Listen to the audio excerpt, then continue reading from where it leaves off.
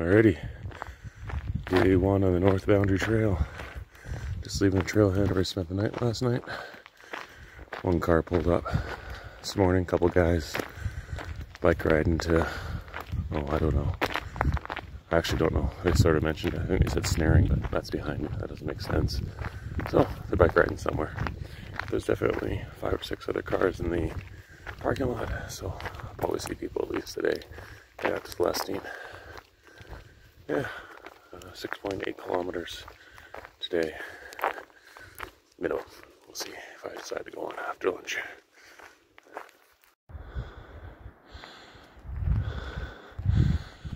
So, finally heading west out of the main Jasper Valley.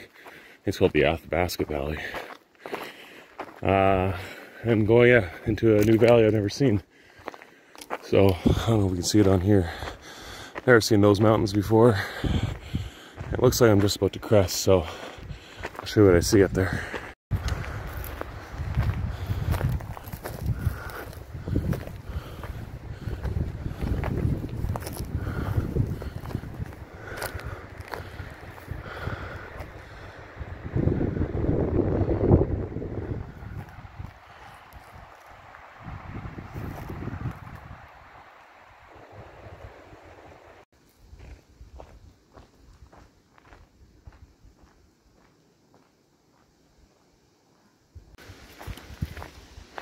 Just talked to a couple folks who are coming back from Celestine Lake. Said they spotted a black bear there. So I may have a friend to take some pictures of from very far away. Well, by far the earliest I've ever arrived in camp, well, maybe not by far, 11:08. And there's the lake, Celestine Lake. About 200, 300 meters back is Patricia Lake, which actually looks quite nice, facing west. So I may go down there for the sunset tonight. And I should get a pretty nice sunrise here tomorrow morning. Let's see where the campsites are. Yeah, everything I've heard about the North Boundary is that the campgrounds are not the best. I don't know. Doesn't look like there's any real infrastructure here. There's a log on the ground. Maybe over here. Oh, I'm standing on a concrete pad, so I think there used to be a building there.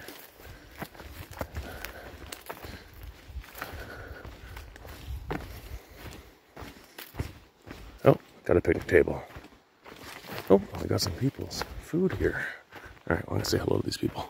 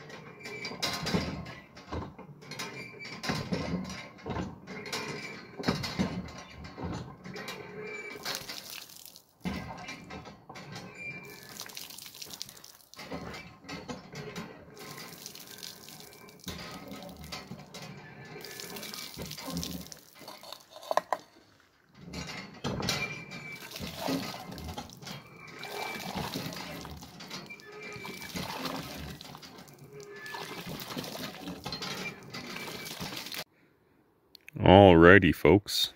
So this here is a picture or a map of Jasper. Here's the actual town site.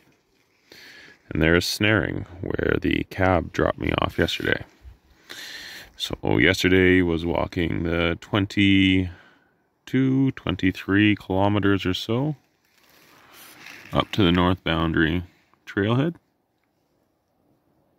And then today, it was because of the availability of campgrounds. I couldn't stay at Shacklebanks. Ignore these notes on my map. They're from like 4 years ago. So